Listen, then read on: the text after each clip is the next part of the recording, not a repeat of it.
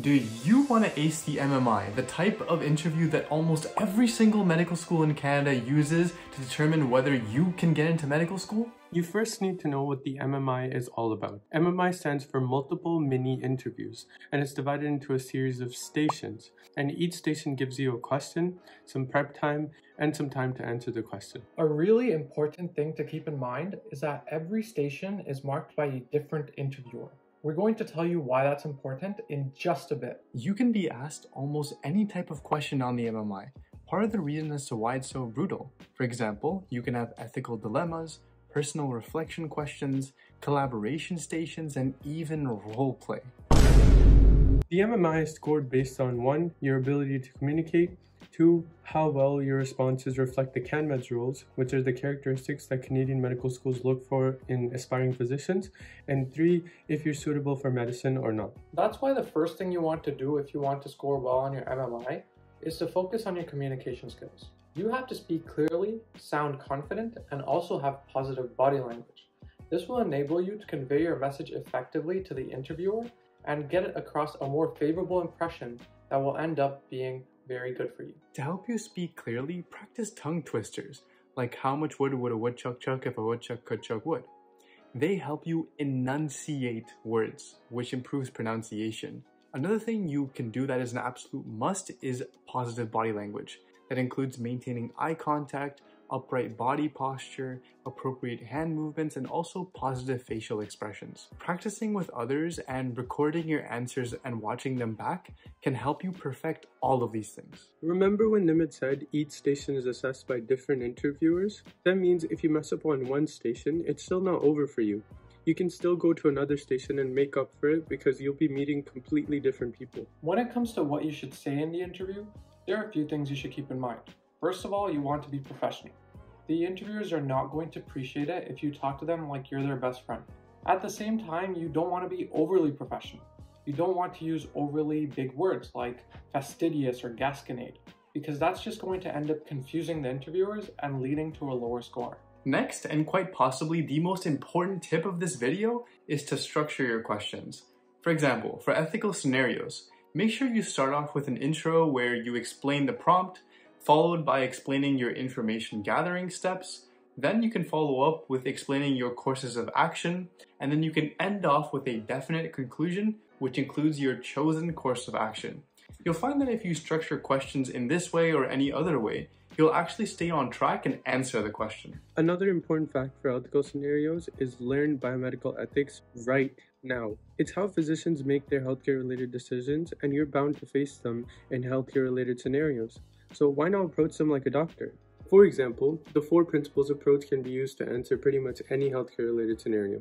It includes beneficence, non-maleficence, justice, and autonomy. I recommend reading the book called Doing Right, or you could read University of Washington's Bioethics Guide for more information.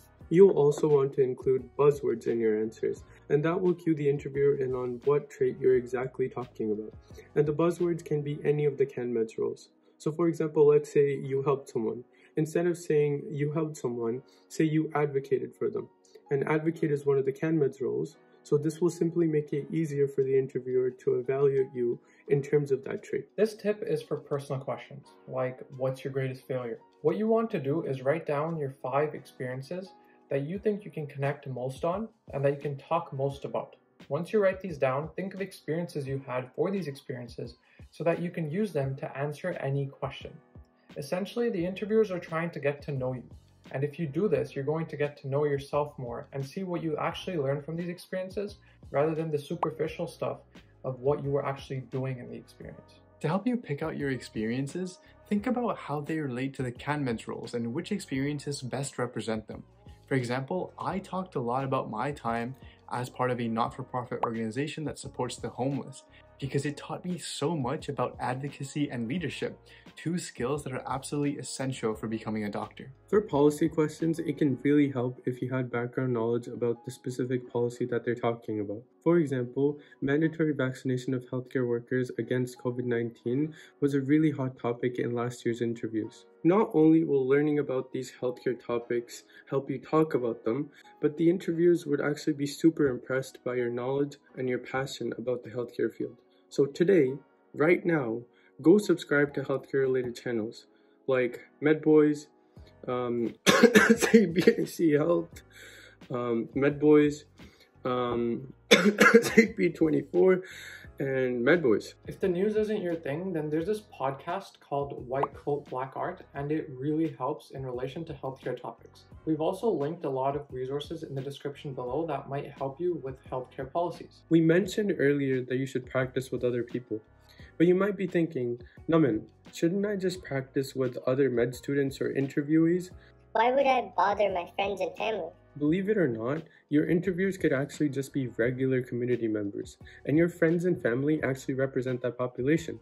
That's why it's super important for their opinion to matter when it comes to evaluating how you present yourself and what you actually say. The MMI is no different than a job interview when we say that there are certain questions that are way more likely to be asked over others. For example, tell us about a time where you overcame a significant challenge is a really good question because it allows you to talk about yourself as a person quite a lot to the interviewer. That's why you should prepare for these high-yield questions, and we'll link a document in the description containing some of them for you. Lastly, we'll leave you with this. You want to prep as hard as you can because this is one of the most important things you can do in your life. However, you also don't want to over-prepare. An approach you can use is the read, write, and prepare technique. So first of all, you spend the first hour reading through health policies or listening to White Coat Black Art. Then you spend another hour writing down responses to questions or maybe evaluating responses that you previously wrote down. And finally, in that last hour, you practice verbally with a friend or by yourself when you're recording. So your practice should not go over this 3-hour mark.